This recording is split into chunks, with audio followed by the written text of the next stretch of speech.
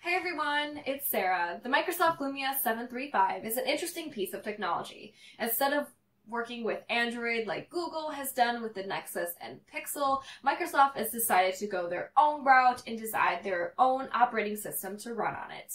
This has pros and cons, and I've had my share of experience with this phone with almost everyone that I pass, whether it be in my classes or just friends. They always have something negative to say about it. So let's take a look, shall we?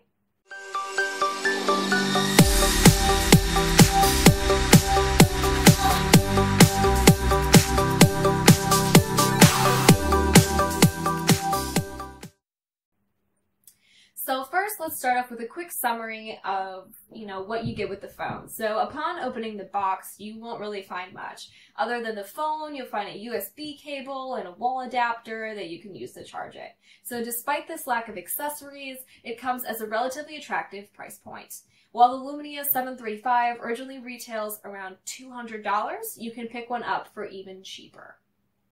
The Lumia 735 measures 134.7 millimeters high, 68.5 millimeters wide, and 8.9 millimeters thick, though it's actually surprisingly light, weighing in at just shy of 135 grams. The 735 features a 4.7-inch screen and runs at 60 Hz refresh rate, though only at 720p resolution. The lack of pixels here, however, does mean you get an improved battery life. More on that later. As far as storage goes, the Lumia 735 unfortunately only has 16 gigabytes built in, which isn't great here, but is usable for most people. This can be remedied, however, by using a microSD card, which can expand your storage by up to 128 gigabytes. Unfortunately, the 735 only has 1 gigabyte of RAM, which isn't much by today's standards, but for Windows Mobile, it runs just fine. The battery on the Lumia 735 is pretty good. While the battery has a capacity of only 2200 milliamp hours, I can easily get a day on a full charge and could likely go to a day and a half with no issues.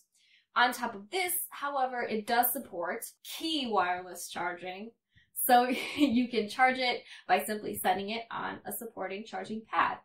The cameras on the 735 aren't half bad either. The primary camera operates at 6.7 megapixels, while at the front-facing camera operates at 5, both of which are capable of shooting 1080p video at 30 frames per second.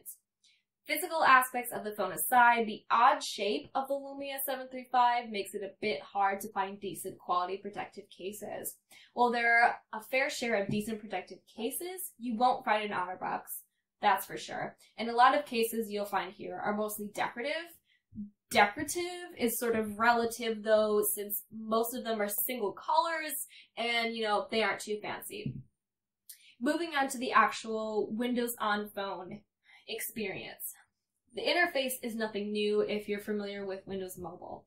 For those of you that aren't familiar, Windows Mobile is Microsoft's own operating system that was designed to work something like Windows does on your computer.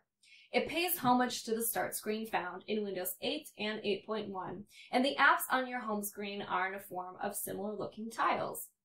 This experience is a fairly large drawback for most people, especially those used to iOS and Android. While these aren't exactly limited from what you could go on more fully featured operating systems, things can get a bit hidden at times. Unlike the tiered settings like in Android and iOS, the settings here are in one giant list, which can be clunky and cumbersome to navigate.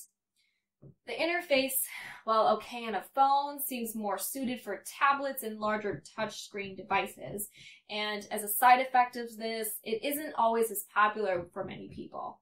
It seems that developers have taken note of this as well, given the lack of apps available for users of the Windows Phone operating system. In particular, Facebook causes a lot of problems on a daily basis, and the app sometimes will even just crash entirely.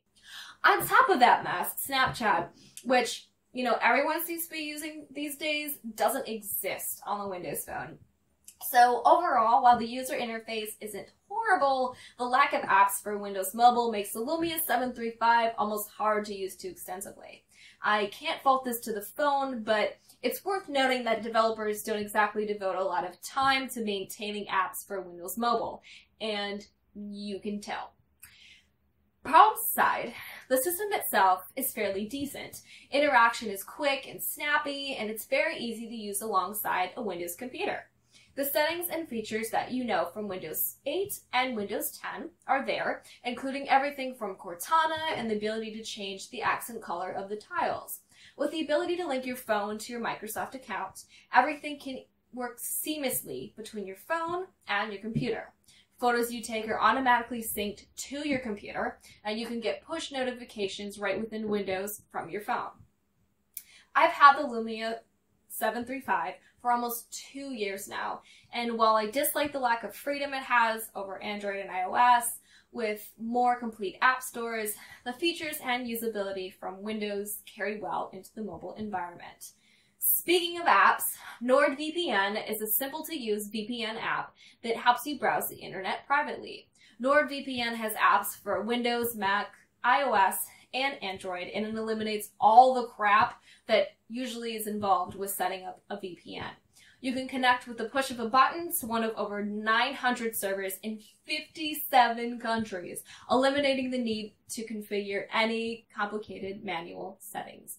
You can get 1-year subscription for only $48 or a 2-year subscription for $79 by using promo code SECURITY1 or SECURITY2 at checkout. Click the link in the video description to learn more. Well, that's it for this review, guys. You know the drill. If you liked it, hit the like button. If you think it sucked, you know what to do. Let us know. What do you guys think about the Windows Phone? Let us know down in the comments below. Thanks for watching, you guys, and don't forget to subscribe to A&T Tech Tips for more videos like this one.